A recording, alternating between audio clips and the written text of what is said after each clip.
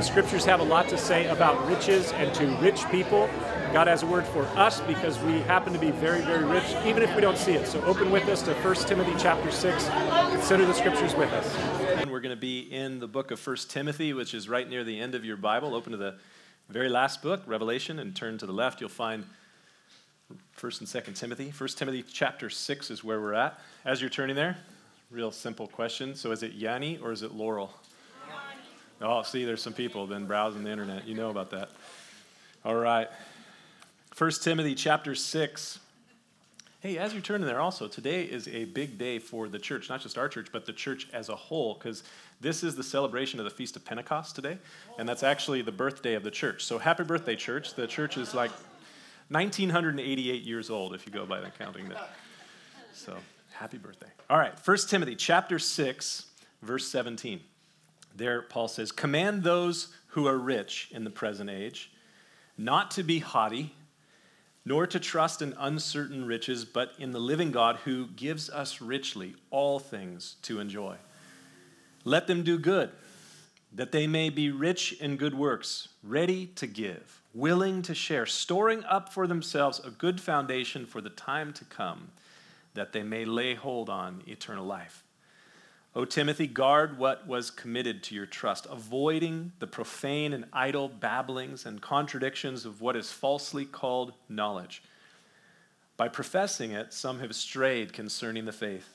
Grace be with you. Amen." Father, we thank you. I thank you as we're standing here for your grace. The only reason that we're standing here this morning is because of your grace, and you have graciously poured out upon us in such awesome ways. First, Lord, your common grace, which is given to all of us. Lord, the fact that we have anything that we have, the blessings that so many of us enjoy are because of your grace. But more than that, Lord, I hope that all of us standing here today have experienced your saving grace. We thank you that it is in your name. We just sang about the greatness of your name. And we thank you that it is in your name that we have saving grace. Lord, that you have dealt with our sin and our failures. You continue to deal with our sin and failures every day. We praise you for that. We pray that as we consider the scriptures before us today, that you would continue the work of sanctifying by your grace. Lord, make us more like you, we pray. We ask this in Jesus' name. And all those that agreed said, Amen. You can be seated. In the Gospels, there is a story recorded. It's actually recorded in 3 Gospels, Matthew, Mark, and Luke, and it's a pretty well-known story. In fact, even a lot of people who don't really spend much time reading through the scriptures know about this story. There was a young man who came to Jesus. In fact, the scriptures reveal he came running to Jesus, and he kneels before him with an important question. And just the posture of this individual makes it clear that this was an important question to him. And in Mark's Gospel, Chapter 10, you can turn there if you'd like. The story is recorded there. It tells us a little bit about this whole event, that as Jesus was going out on the road, Mark 10:17, one came running to him, knelt before him, and asked, "Good teacher, what shall I do to inherit eternal life?" As you go through Matthew's account and Luke's account, and you put these together with Mark's account of this story, you begin to determine a few things about this man who came to Jesus. He was young. He was rich, and he was a ruler. And it's highly likely that this young man had the position and the possessions that he did by inheritance. Just figuring the time that this took place, the location that this took place, it's highly unlikely that he was rich and he was a ruler at the young age that he was by his own abilities or efforts. Very likely that he had inherited his position and his possessions. And so his question to Jesus is intriguing. "Good teacher, what good thing shall I do to inherit eternal life?" All the things he had was probably by inheritance, except there was something that this good teacher was talking about that he did not have. It did not come to him in the will. And so he sees his life. He's got position, he's got possessions, he's got power, he's got everything that you might want in a worldly sense, but this good teacher was talking about something that he wanted that he didn't have. So he effectively bows before him An interesting position for a rich young ruler. Bows before him and says, what do I got to do to get into your will? I want what you got. And so Jesus' answer is interesting because he begins by saying, why do you call me good? You said good teacher. Why do you call me good? For no one is teacher or is good but God. And then he goes on to answer and he says to him, well, you know the commandments.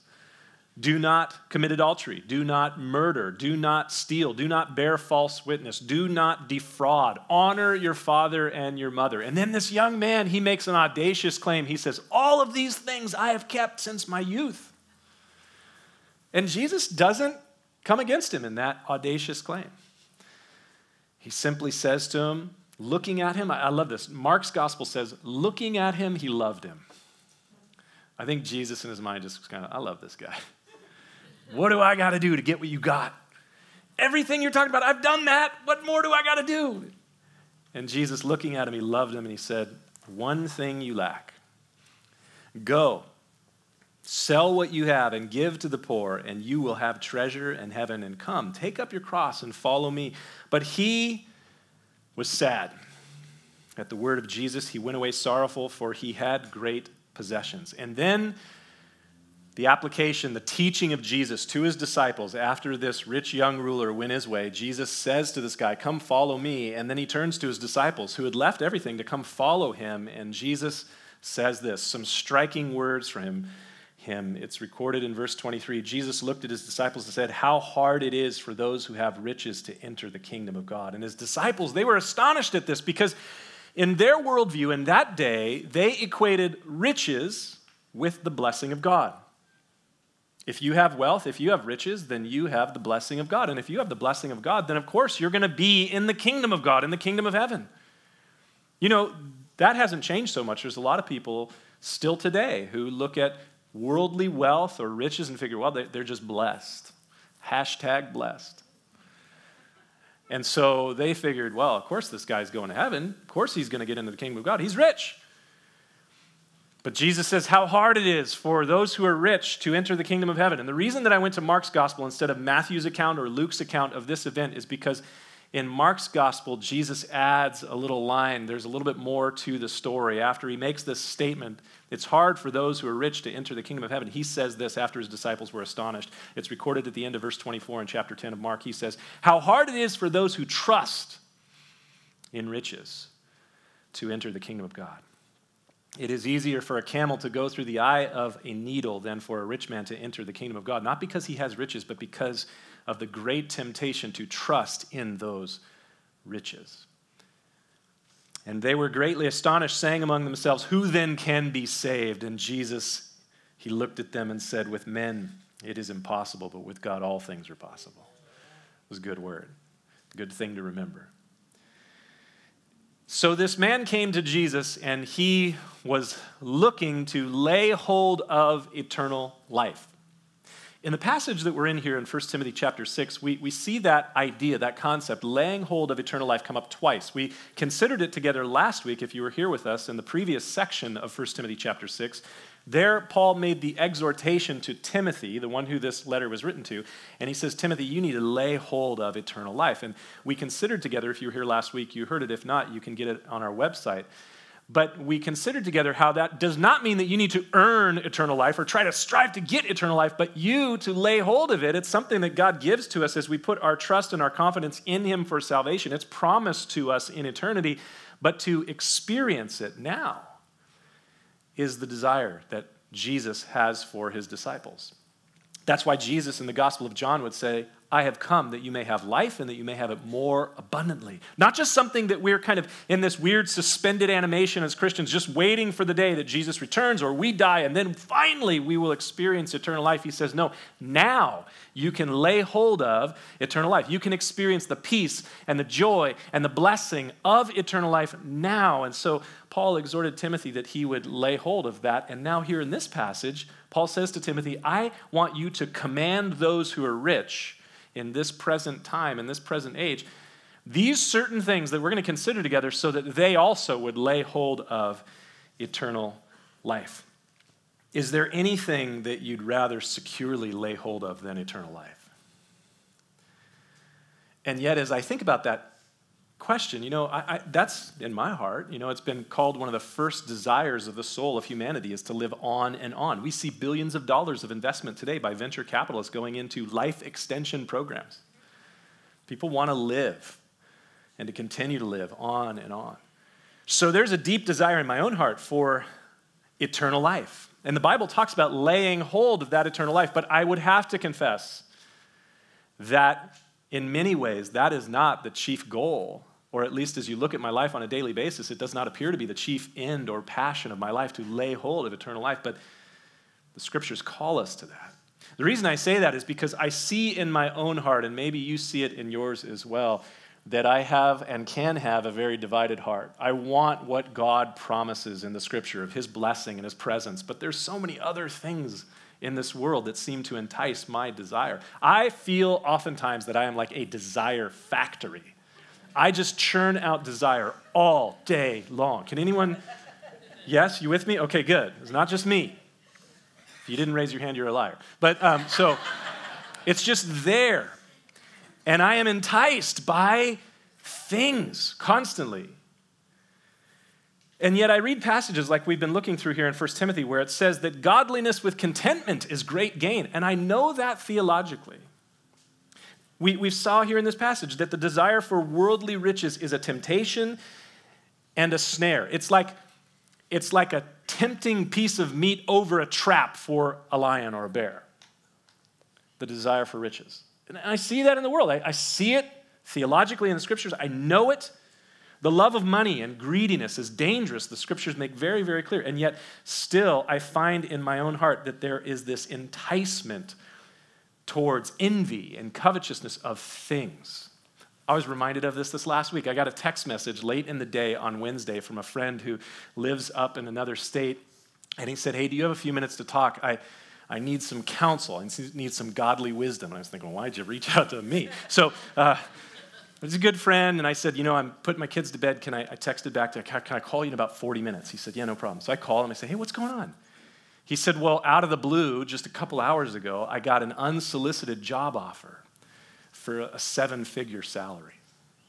And I was like, really? And what do you need my help with? In my mind, I'm thinking, when someone says that, you go, is it illegal? Is it immoral? No. Yes. I take it. Let's do it.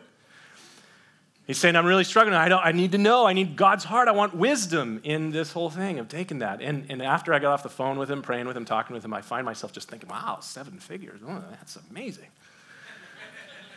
Right? I mean, that's why people play the lottery, that kind of thing right there. And I find in myself is that pull. And I realize it is highly unlikely that I will ever see a 7-figure income. And most of you, same thing, would almost never have that as a possible temptation. But it reminded me of the reality that there is envy and there is the love of earthly wealth in my fallen heart. Now here's the problem.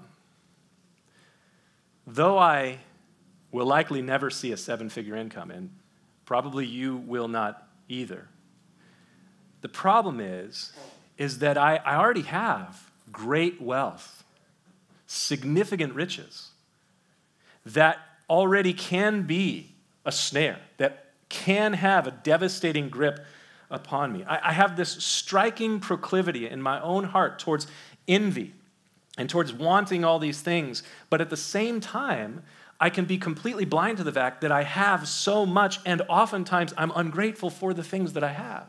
And then I come to a passage like this that speaks to that very danger zone that says, command those that are rich in the present age. And we have to stop there because we have to deal with a fallacy that I think that a lot of us deal with. And that is that when we come to a passage like this, we read that, command those who are rich in the present age. We go, well, this isn't for me. That's for the other guy. So not only do we fall into the trap of thinking, this doesn't apply to me, I just skip over this, move on. But we then take this passage and we start to judge other people by it. We have this problem with judging other people. We're damn good at judging other people. I know, because right now you're thinking, he should not have said that. I gotcha. It's there. And so we read this passage and we go, well, it's not for me, and we start to judge other wicked, rich, those 1%ers. Not so fast.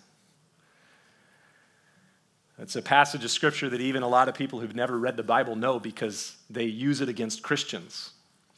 And they say, Jesus said, you shall not judge. You ever had someone tell you that? Well, the Bible does say that. Jesus did say that. It's in Matthew's Gospel, chapter 7. It says this, judge not that you be not judged. There you go. Jesus said, you shall not judge. Well, he didn't exactly say that. There's more than just that. For with what judgment you judge, it shall be measured back to you. And why do you look at the speck in your brother's eye, and you do not regard the 2x4 in your own eye? Or how can you say to your brother, let me remove the speck from your own eye, and look, the plank is in your own eye? Hypocrite, first remove the plank from your own eye, and then you shall see clearly to remove the speck from your brother's eye. I took a counseling class, biblical counseling class, years ago, and it was on this big book called Biblical Self-Confrontation, and it was built on this very passage. And the whole point was that before you start to give counsel, input to other people, make sure you remove the speck or your beam from your own eye before you start to try and remove the speck from others. It's an important value. But we're really good at casting judgment upon people. And my flesh is inclined towards comfort. I don't like discomfort. So when I come to passages which are convicting, and I will suggest right now that this passage we're in, 1 Timothy chapter 6, verses 17 and on, it's a challenging, convicting passage of Scripture. But when we read it, command those who are rich, we instantly jump out of that and we go, well, the spotlight is no longer on me. It's on those wicked 1%ers. And so I don't need to take regard to this passage. But again, not so fast. We need a little bit of a reality check. And if you want to begin to grow in your walk in faith, then point number 1 on your outline, use the Bible as a mirror, not a microscope. A mirror to see yourself and not a microscope to examine other people. We're really good at the microscope analogy. But the Apostle James, he used the metaphor of the Bible being like a mirror, and we are able to see ourselves. And he cautioned us against something that I think we all can fall into, that be careful that you not just look into the mirror of God's word and then walk away and forget what you saw. And we can do that. And so we need to examine ourselves with the Scripture. And so we have to examine ourselves with this Scripture. So reality check. If you own more clothing than the clothes you're currently wearing right now, you are in the top 25% of wealth holders in the world today. If you drove here today in a vehicle that you own, or maybe you lease it, but it's your vehicle, from a house or even a condo or an apartment you don't even own, you just rent, and in that house there's running water. You can turn on the sink and water comes out, clean water that you could drink, even though you'd rather spend $6 a gallon on water from the store. If you can get clean water in that way, you're in the top 15% of wealth holders in the world. If you made more than $50,000 last year, you're not just in the top 10%. You're not even just in the top 5%. Do you realize you're not even in just the top 1%? You're in the top 0.31% of wealth holders in the world. So you remember that thing 10 years ago in New York City? A whole bunch of young millennials with $1,000 phones twittering, Occupy Wall Street, down with the 1%. Oh, the irony of that whole situation. Because that's all of us. That's us. We are that 1%. So when we come to this passage and it says, command those who are rich in the present age, that's us. And so God has something he wants to say to us here in this passage, even though we like to try and shift this and focus it on somebody else. No, this is for us. So what is the command he says? Command, verse 17, command those that are rich in the present age, that, number 1, they be not haughty. That they not be haughty. Another word for haughty is proud, or I like high-minded. High-minded. You say, oh, that's not us, right? If you have ever looked at anyone who doesn't seem to have what you have in the same way, and you've had the thought go through your mind, they need to get their act together. If they just work a little harder, they could get ahead in this life. If you've ever had that thought, and I would say we probably all have, then we have fallen into the snare of being high-minded with our riches. Point number 2, the mirror of God's word exposes my concealed pride. And what foolishness this pride is. You know, I do think, as I look at my wife and I do feel like we have worked hard to get to the point where we are in our lives, but certainly no harder than the farmer in East Africa, and probably less so. Certainly no harder than the textile worker in Indonesia who right now is working for 39 cents an hour. You see, I am the recipient of what has been referred to as the lottery of life. So are you. Sometimes it's been called the postcode lottery. What is that? Well, it's like this. One of the greatest investors of all time, one of the most wealthy men of all time, Warren Buffett, he says, anything that I have gained to me in this life is because I was born at the right time in the right place. And there is so much truth to that. And it's a pretty humble statement. It's an acknowledgement that I just happen to be born at the right time in the right place. In one of the greatest nations that affords people the opportunity for wealth generation at one of the greatest times, the 20th and 21st century of all time. And this is nothing new. This observation of Warren Buffett, nothing new. 3,000 years ago, one of the wisest men who ever lived, a guy by the name of Solomon, he was really an anthropologist, a sociologist. And he went on this research experiment to assess life. And he came to this conclusion. It's become a verse that I really have found myself turning to quite frequently over the last couple of years. It's in Ecclesiastes chapter 9, verse 11. And I love the way the New Living Translation translates it. It says this: I have observed something else in the world. The fastest runner doesn't always win the race. The strongest warrior doesn't always win the battle. The wise sometimes go hungry, and the skillful are not necessarily wealthy. And those who are educated do not always lead successful lives. It is all decided by chance and by being in the right place at the right time. Now, there's a danger of falling into a fatalism in that kind of thought process. And that's exactly what Solomon fell into. If you read the book of Ecclesiastes, you see that it brought him to a place of just saying, well, it's all just vanity. It's all worthless. You might as well just eat and drink and die. So there's a real danger of fatalism, that kind of thinking. But there is a way in which you look at the world and you go, well, there's some truth in that. It's all determined by being in the right place at the right time. And so Paul has a command for us who have been in the right place at the right time. And he says, command those that are rich in the present age that they not be haughty, nor that they trust in uncertain riches, verse 17 says. Point number 3 on your outline. In the mirror, I see my misplaced trust. And maybe we could call it displaced trust. But what is, at its core, what is misplaced or displaced trust? It's what the Bible calls idolatry. We don't like to think of it like that, but that's exactly what it is. And when I open up the mirror of the Scriptures and I allow myself to be examined by the mirror of the Scriptures, I see that at the core, I can be an idol of other things. And especially in 21st century America, what more is idolized than money and wealth and riches? That's at the top of the list among some other things that people idolize, but certainly that's very near the top. And so Paul describes here a misplaced trust in riches, but not just riches, in what he calls uncertain riches. Riches that are ultimately untrustworthy. It's not worth your trust, and yet we do find ourselves tempted to trust in those things because we think that in those things is found security.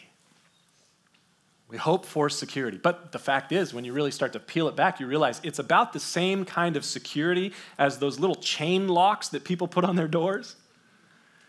That's got to be about the most laughable security device on the planet. Because my 9-year-old could defeat that in about a second and a half by just putting his 100 pounds into that door.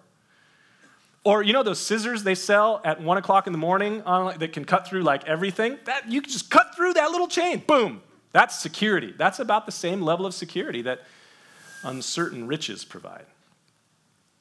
And we saw that. There's a case study just right before all of us in the last decade and a half in our own nation. Because the ramp up to the financial collapse of 2008, 4 or 5 years leading up to that, we saw people putting their security, their trust in their mutual fund, their trust for the future, their hope in the equity of their home. And then just like that, it's gone. And so there's a real uncertainness to those things. So Paul says that we need to be careful that we not fall into this place where we are trusting in uncertain riches. Now, does that mean that we not save? Does that mean that we not invest? No, that's not what it means, but it does mean this. 1 Timothy chapter 6, verse 17, command those who are rich that they not be haughty, that they not trust in uncertain riches, but that they trust in the living God. It's amazing. He says, do not put your hope and your trust in something that's tangible. We call these things tangible assets, right? He says, don't put your trust for security, your hope in that which is tangible, but put it in that which is unseen, the living God. So there's more danger in trusting in those tangible assets than trusting in the intangible and unseen living God. Because he is him who gives us, as verse 17 says, gives us richly all things to enjoy. Point number 4. The truly rich acknowledge God's blessing for all that they enjoy. If all that you enjoy, think about it for a moment, I don't like to use the word visualize, but visualize. All that you enjoy, the list is long. I mean, you could spend a significant amount of time taking a list of all the things that you enjoy.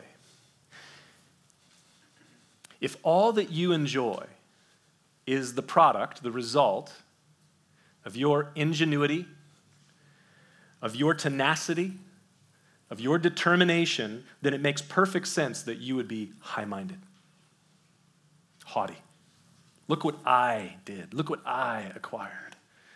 If all that you have is the product of your own tenacity, then it would make perfect sense that you would be envious of that which other people have. Look how hard I've worked to get here, and they have so much more.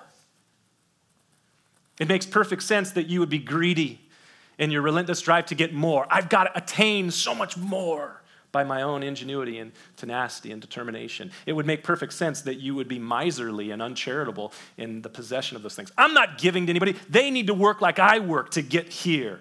It would make perfect sense that you'd not be thankful because you did it yourself. But here's something I've observed, and maybe you've seen it too. You cannot be happy and be greedy and be envious and be high-minded. Those things do not go together with joy. That's why there are so many people in this world that have so much and yet have so little happiness. It's a striking thing that our nation, when polled and asked about their level of happiness, Gallup has been running a daily poll for more than 30 years on daily happiness tracking, and it rises and falls with the Dow Jones. That's striking.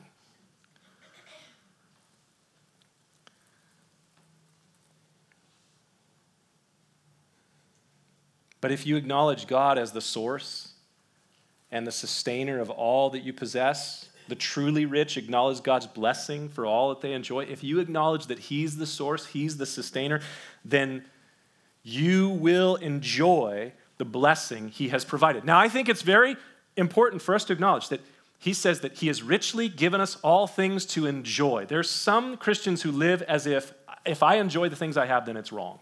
That's not what the scriptures say.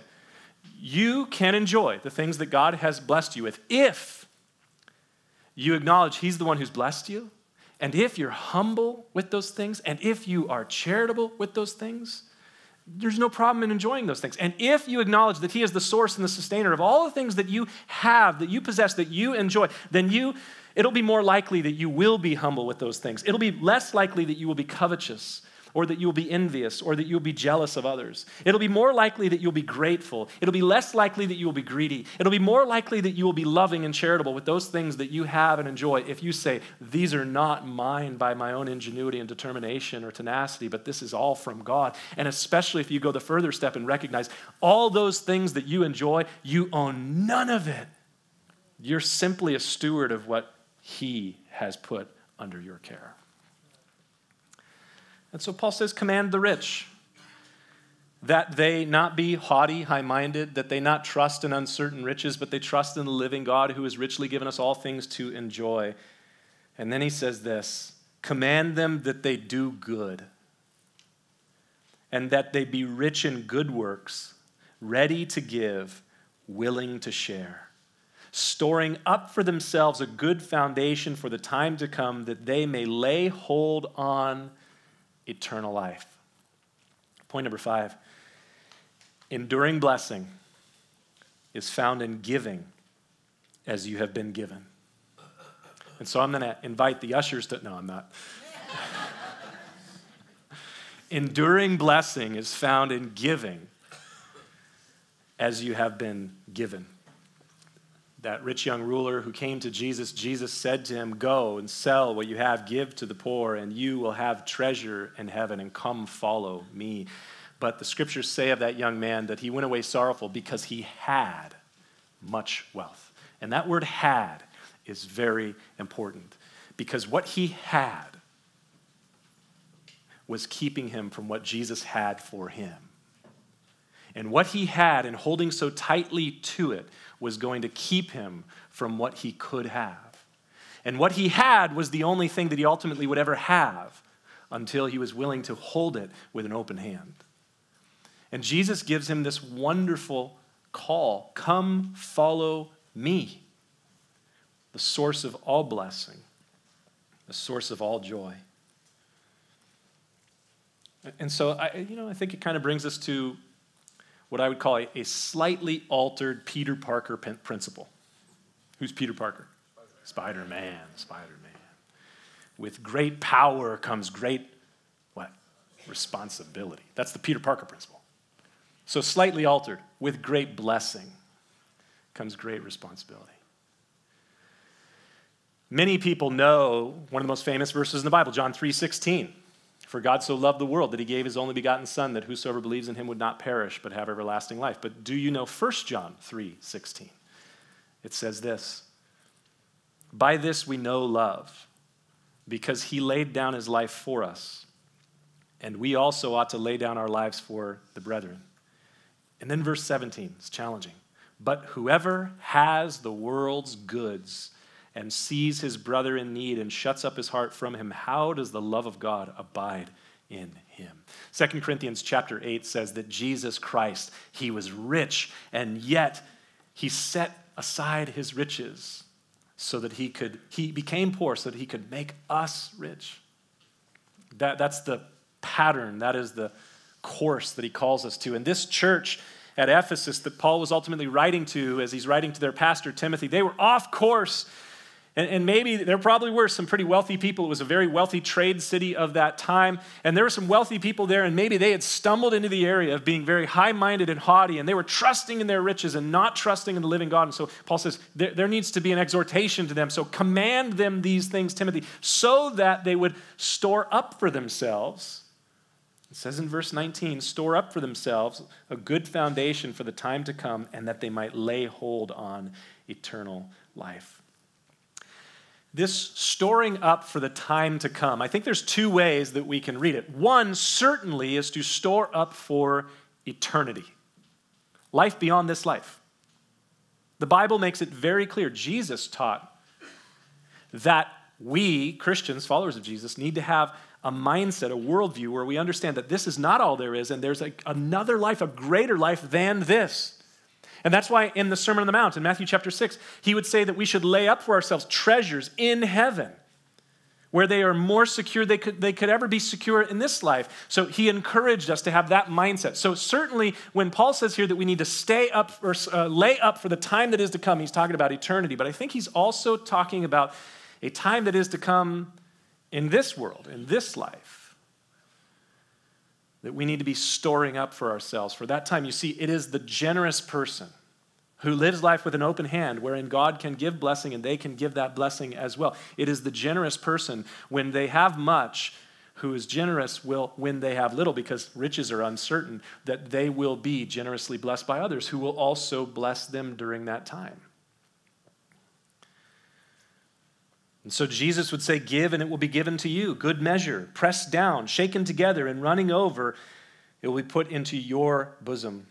For with the same measure you use, it'll be measured back to you. I find it so interesting that he says the identical words about judgment.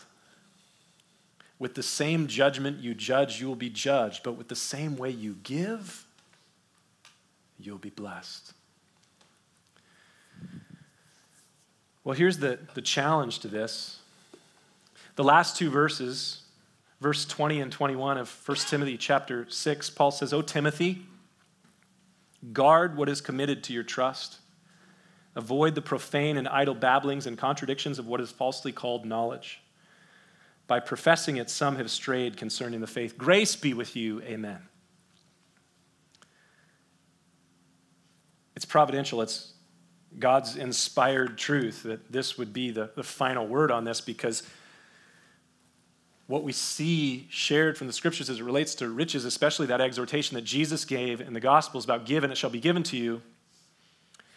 Do you realize that in the 20th and 21st century, one of the biggest exports of American Christianity has been a gospel called the prosperity gospel?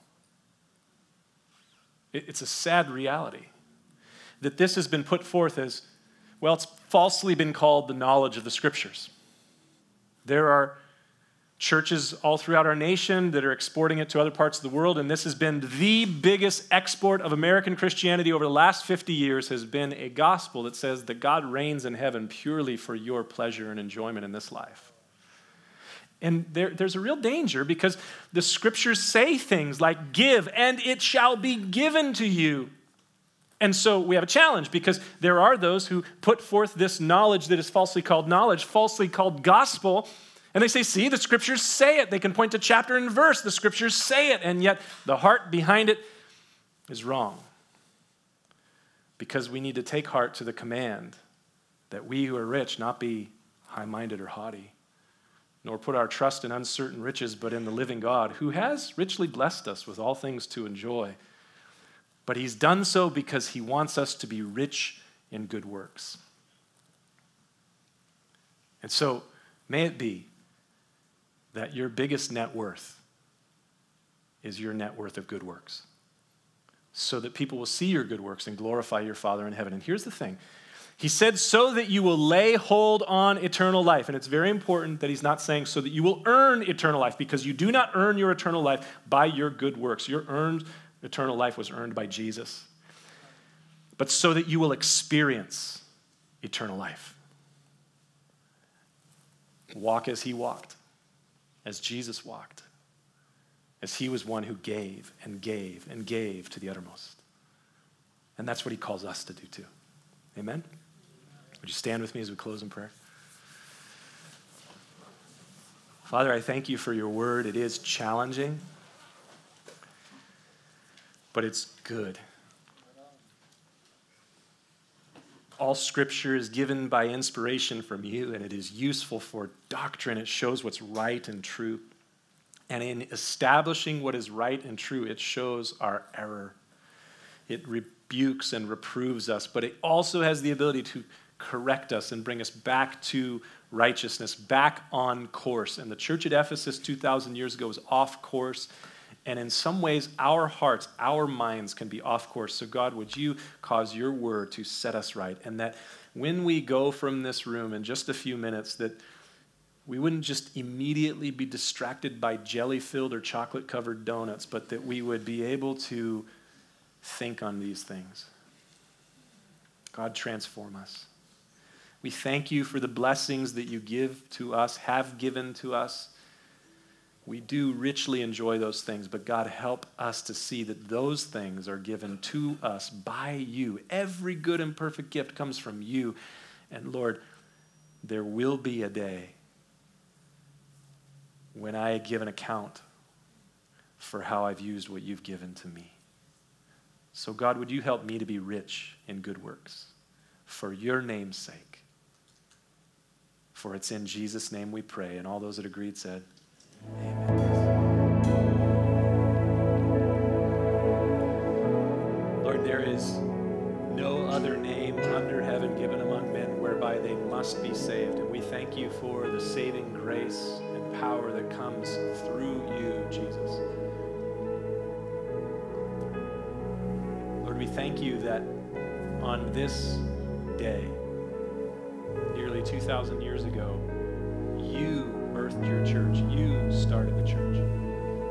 And you gave the gift of your Holy Spirit. And we pray, God, that in the same way that the early disciples received that infilling of your Spirit, pray that you would freshly pour out your Spirit upon us, your church, and that you would empower us by your strength and power, Holy Spirit, to walk in these things and to share the good news of your grace with others. We pray especially for the event that will be going on tonight with Franklin Graham at Great Day Park. And we ask, God, that you would pour out your Spirit upon Franklin and his team. Lord, fill them to overflowing with your supernatural grace and power. We pray for those that would come to that event tonight. We ask, God, that you would draw people to yourself through the proclamation of the gospel. We thank you that we have the ability in our nation to publicly have an event like that. We pray for your blessing upon it. God, do a work. Pour out your Spirit upon your church, we pray. Empower us to be lights to a dark world wherever you take us this week, we pray. And now may the Lord bless and keep you. May he make his face to shine upon you and be gracious to you. May he lift up his countenance upon you and give you his peace. The grace of the Lord Jesus Christ and the love of God the Father and the fellowship of his Holy Spirit be